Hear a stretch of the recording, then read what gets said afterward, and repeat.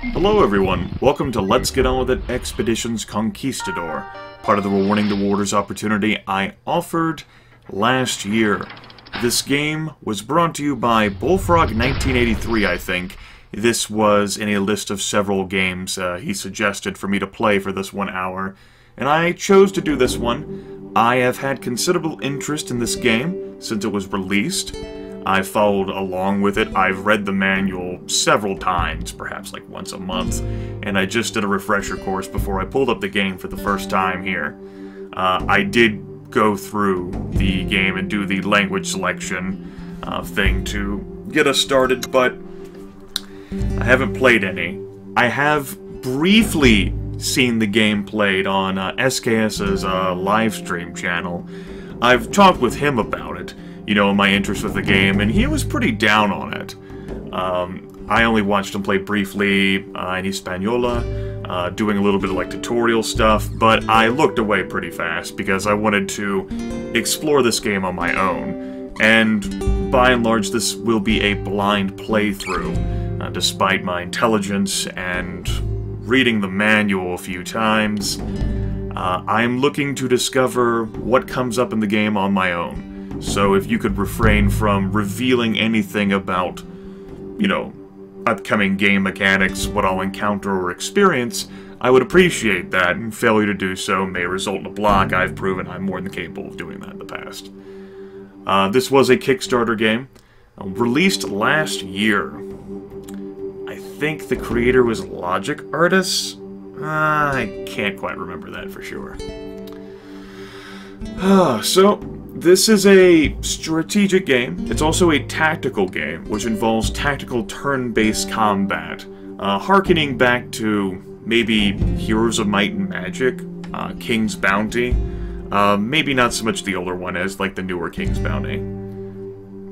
And since I'm such a fan of the strategic and tactical mindset, I wanted to apply it. Besides, this covers like a historical era that's not talked about much in entertainment media, for good reason.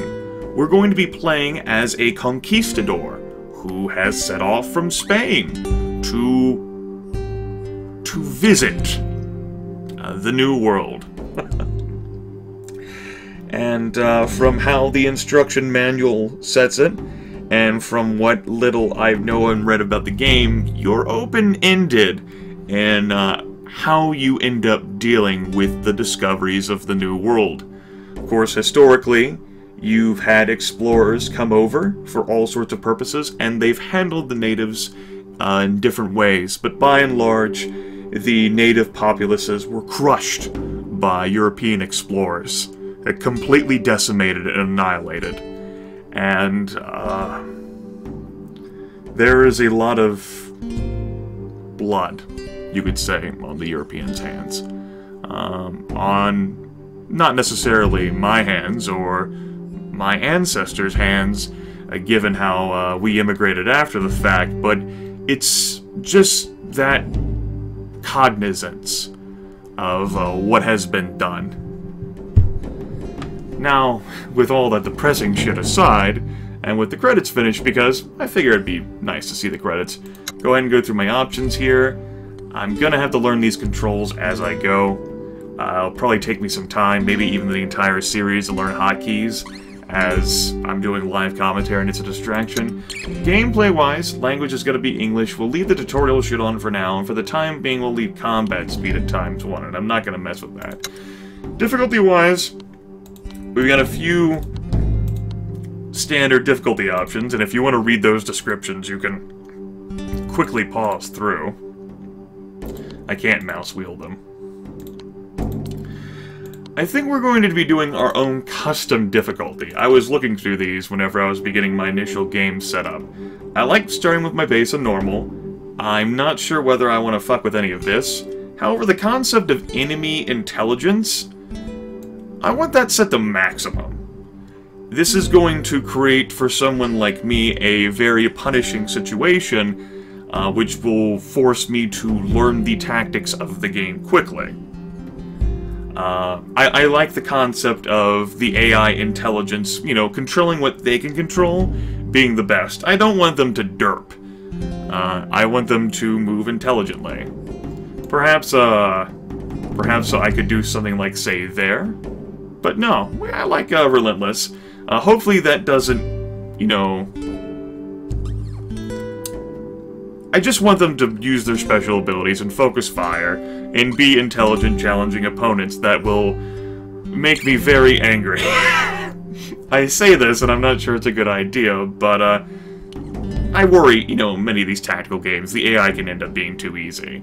And, even though I'm doing live commentary, I do have confidence in my brain. Worst case, I'll get my ass kicked, you all will scream at me in the comments. We'll go about our days together. Because I like to make you all angry, too. I'm not going to mess with any of those options, and sound, I might have to change that in the future. Your volume for the game is currently higher than my volume. Hopefully there's a good enough balance. Let's go ahead and click on New Game here. I did make sure that was good. New game, then. We have to start in Hispaniola first, before we can go to Mexico. This is like the tutorial area. I do not want to do Iron Man mode. For the purposes of recording, Iron Man mode can really derail a series. That's my opinion. Because if for whatever reason the recording gets lost, or eaten, or corrupted, or ravaged in some fashion, it's hard to come back from that. Besides, I don't want to hold myself to this stipulation. You know, I might want to reload. I'm not making an Iron Man swear. We'll see. Now, we can start first with character creation, which first allows us to create our own character. And I figure I'll go with my long standby here, Grimith Reaper, and I can be male or female. I'll be male. I'll have to also retype my name in. This is where you choose what kind of conquistador you wish to be. Your choices in this menu and the following will influence your opportunities and challenges throughout the game. But don't be alarmed. The decisions you make here may make the game harder, but they cannot make it impossible. The current screen lets you set up your own character, gender, name, and skills. Your skills will influence your access to and consumption of resources such as medicine and rations, and skills will also open up new options during events and conversations.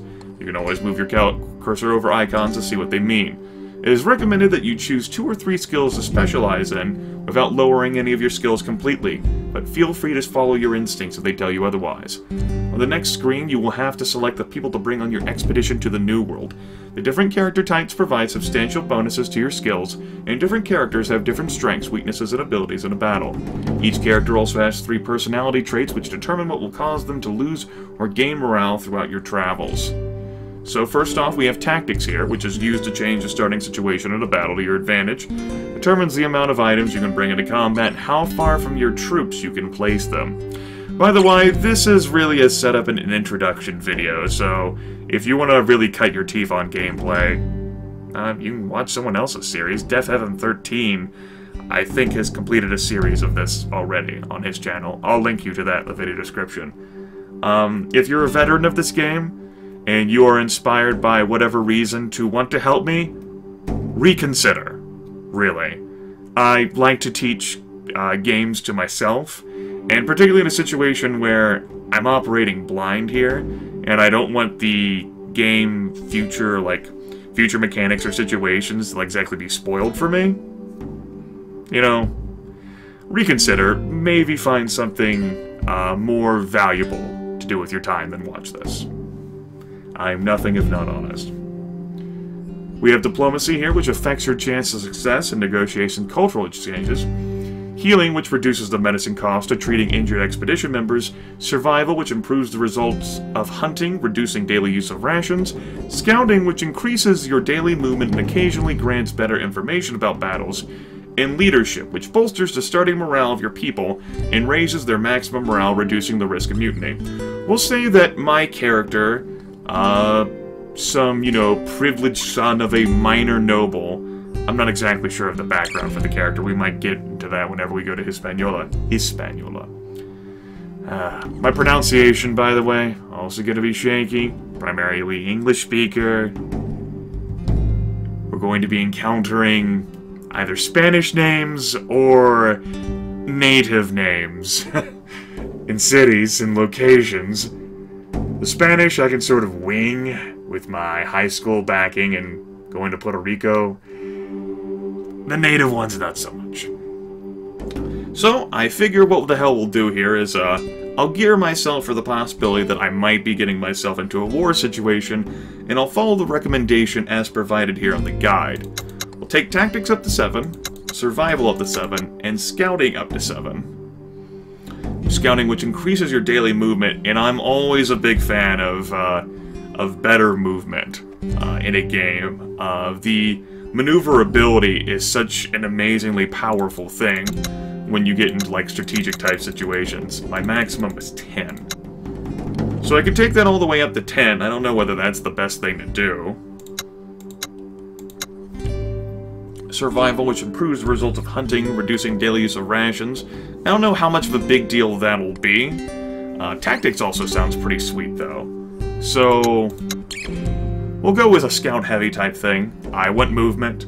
Occasionally grants better information about battles. We have a slightly bigger emphasis on tactics, which helps me change the starting situation to my advantage, and maybe we can do some survival, or maybe we can round up a bit there.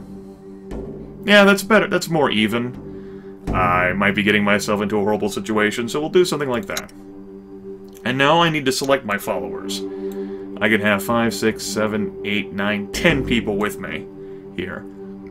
And we have 5 major categories, excuse me. Doctors, which are poor healers, but they're your support characters who patch people up. We have hunters, which do ranged attacks, and outside of combat, they help you hunt. We have scholars, which are the tinkerers. They can do, like, support type things of weakening enemy units and buffing allied units, I think. We have scouts, which are very quick. They're a roguish type character, and non-combat situations, they can help make sure you don't get your ass kicked. And scout soldiers are there to guard your camp in out-of-combat situations, and they're your tanks, or, you know, your musket firers, whatever it is you're looking about. So, I might pick 2 of each at the start here. 2, 4, 6, 8, and that is 10. So, let's go with the doctors first, because they seem very important. They all have personality traits, as well as biographies. I don't think I'm going to read those so much, just to try to get through this quicker. I don't know. It seems like I'd be depriving myself of awesome things. I like how Pedro looks here. She's a racist, which, you know, I don't want to close off my options going forward, because that just seems bad. At the same time, I'm not sure whether I want someone who's dedicatedly an open-minded individual. For example, I really like Pedro here. An aggressive type individual. I'm not sure whether I'll be passing up opportunities to fight. Proud sounds like something I'll really be reinforcing, particularly if I end up reloading a lot. And adventurous, which, no, I plan on doing some adventure, that's why I'm playing this game. There we go. Now, our second individual, she's racist, cautious, and adventurous. An adventurous, cautious person. Suppose she wouldn't like unnecessary risks. Dispassion and cynicism are troubling, but her skills are flawless and unmatched. A somber and quiet man. Okay. She was a local doctor in your area where she excelled particularly in stitching wounds. Okay, so I have some familiarity with her then. He can make any person feel welcome in his company. Now, I'm also noticing there are different weapons that they're capable of wielding. And one person, Pedro and Sanchez here have training in the arquebus, while Marisol and Antonio are trained here with the bow. I imagine the bow is more accurate, but deals less damage. Accuracy is kind of a big deal. Oh, hey, I can see the values up there. No, it's showing that they have the same accuracy. But I might not exactly want to have them emphasize range combat anyway. Peaceful and altruistic. I don't think I'll exactly want to go a peaceful direction here if I'm going to be aggressive. I want to pick someone who's fairly compatible here. And I'll go ahead and take Teresa. I mean, I do like Antonio here. How cool he looks, but apparently we have a connection with Teresa here already, and if the bow ends up being an inferior weapon, if they have the same accuracy, then I figure I'll stick with this. Moving on to hunters. Bonita Blanco. Aha. I see. Then we have Carrillo. Raul. Racist, a narcissist, and adventurous. What does narcissistic do? May gain morale if chosen for a task or promoted to a higher rank, but may lose morale if passed over for promotion. I'm not sure whether I want that to be a thing, except for people I would regularly promote. Are either you narcissistic? No, he is. So if I picked Raul, I'd want to promote him regularly. I'm not sure whether he'd be worth promoting regularly. We have Adriana, who's peaceful, altruistic, and proud.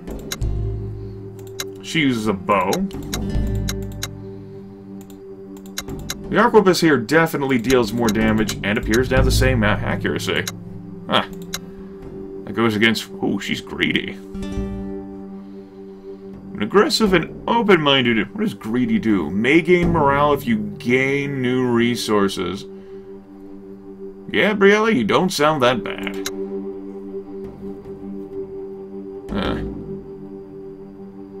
Cautious, proud, and pious. I already have a cautious individual, right? So that wouldn't be so bad to take, and I already have a proud individual. Alejandro. Courageous, proud, and pious. And you wield an arquebus.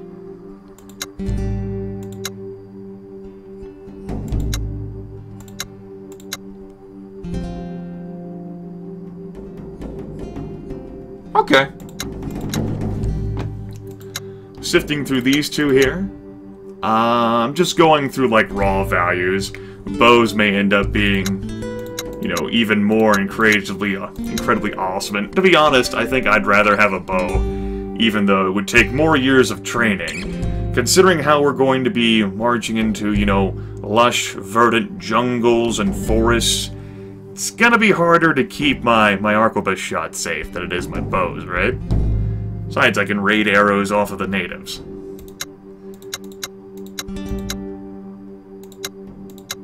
They all have the same movement. Really just goes down to that, and of course their traits. I think I'll take Courageous Proud, Cautious Proud, then Courageous Proud. I don't have anyone who's courageous. I do have someone who's cautious, so I guess I'd rather have you tying together. And then she's aggressive and open-minded, so that shares some things, whereas that shares things too, and that does not. Oops. I want that order to be the way I put it. So, okay. We'll pick in Alejandro. A greedy sounds like it would be dangerous for a long-term situation. And then we'll pick in Gabriella.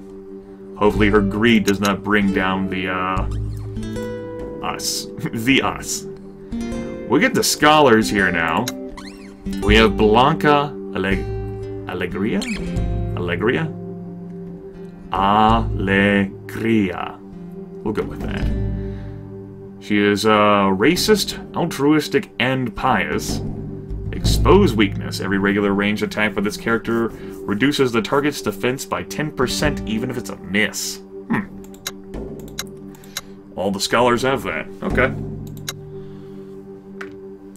So we already have a greedy person. Well, I suppose... I don't think age is gonna be an issue. We do have Old Man Alvarado here, but I think it's okay for the doctors to be a little bit aged. And perhaps a scholar, too. Peaceful, courageous... I don't think I want someone who's peaceful. Let's be honest here. I might do some bad things to some people. Aggressive, but cautious. Interesting. The means always justify the ends for this individual, and the lore and secrets of the New World will be revealed to him, even if it means torturing every soul he finds.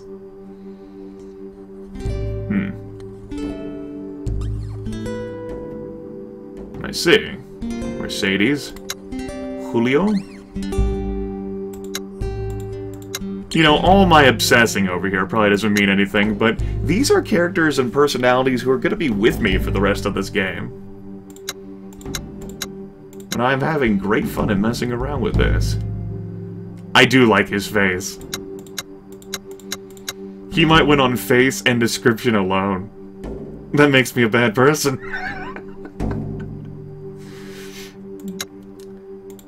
Open-minded and greedy. Well, that does share all three traits with people we already have. Same is true of that. At this point, I mean, we already have a lot of combination traits. I don't exactly want to emphasize greed, though. But I don't exactly want to emphasize racism. I think I'd rather have greedy people than racist people. And I definitely don't want peaceful people. Looks like I'm with you two, then.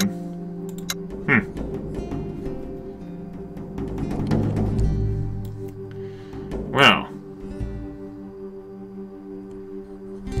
But then I wouldn't have a female version. I don't care. Merit. Merit is what matters. Scouts-wise, we have Montego. He's a sword. All those people to this point have been wielding daggers. But now we get into sword people. Daggers and swords. So we have Montego, who's a cautious, adventuring, peaceful type. Francisco, who's a peaceful guy. Daniela, who is aggressive. Reina, who's narcissistic. Federico, who is a courageous racist. He's also 56. The oldest person in your expedition. Ah. Okay.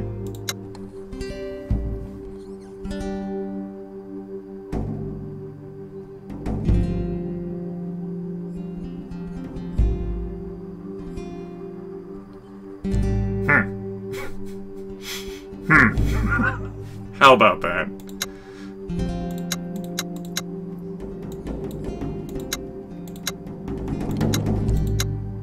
I mean, I already have a bunch of greedy people. Why not have more people who are greedy, right?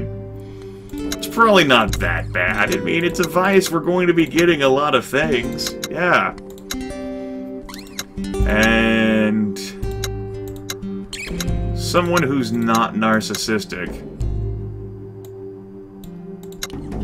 You're open-minded and altruistic. I don't have anyone who's peaceful on the team, right? Nope, no one who's peaceful.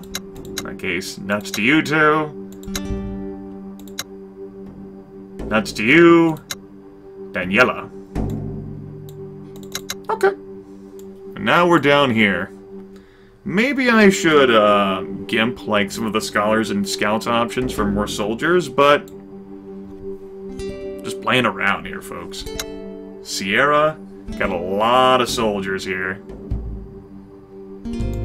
Figure I'll go ahead and go balance for the time being, and if things work out horribly, well, then we will have learned. Okay.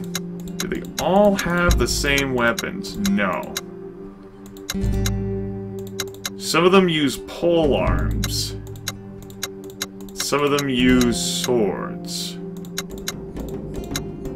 Do any of them use bows? No. So what's the difference between a polearm and a sword? fine.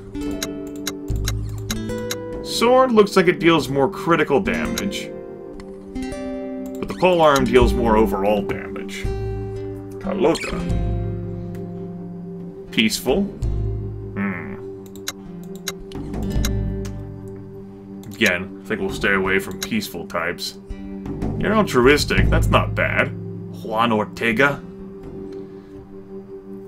Huh. Alright.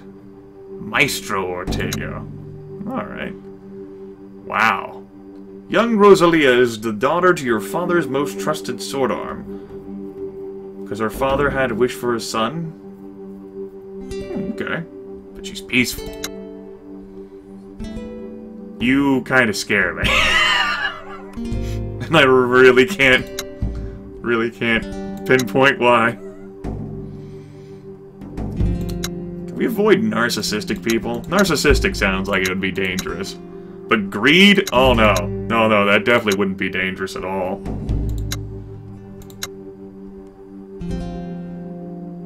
Ah. I might also like 2 polearm wielders. Ah. Might not be able to get what I want in everything. Damn it. Well, Rita.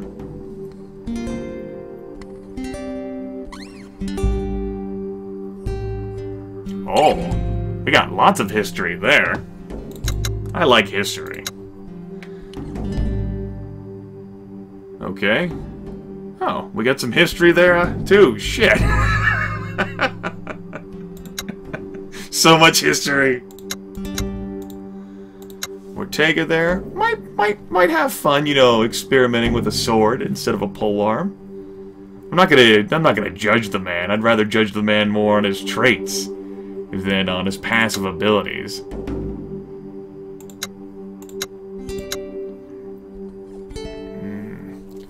Well, someone who's narcissistic isn't inherently a problem if I regularly promote them.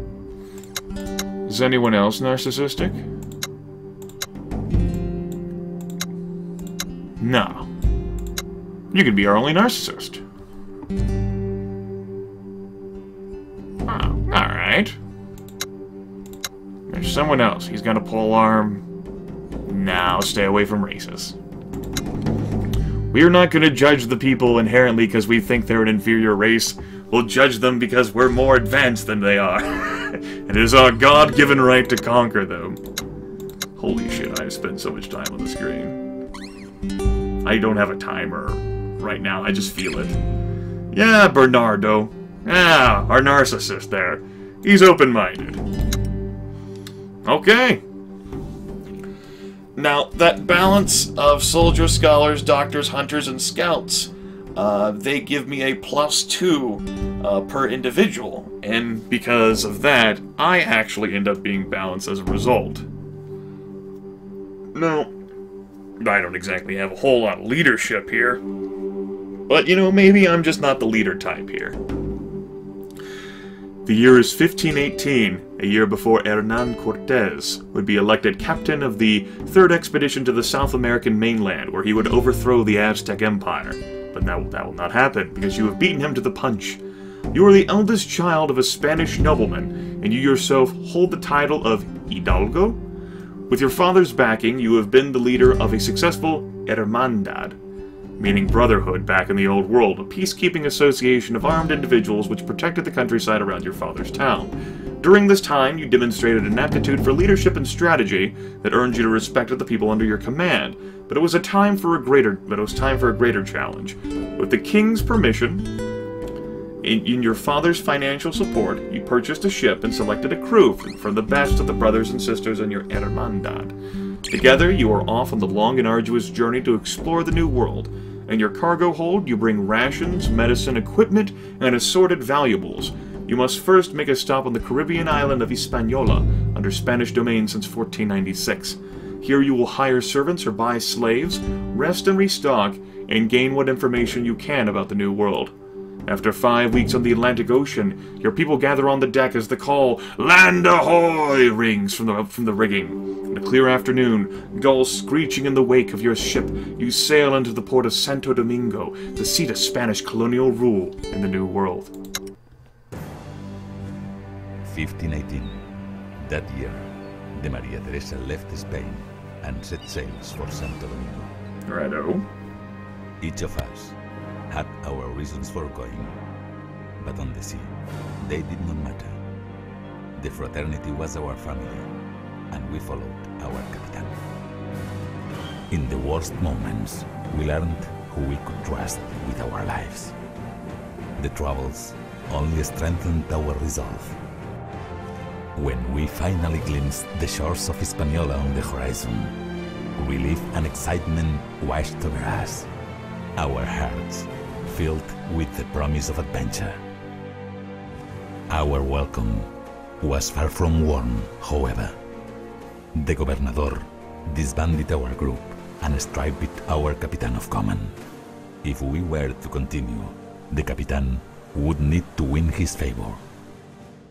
It was only the first of many challenges. We have a Chronicler with us. Hunters are your best ranged units, but very weak in melee combat.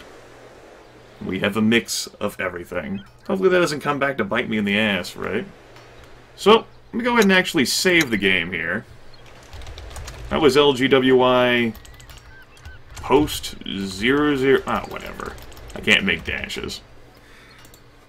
Now I'm going to go ahead and see how that all sounded, and whenever we come back, we might actually play the game. Welcome to Expeditions Conquistador, everyone.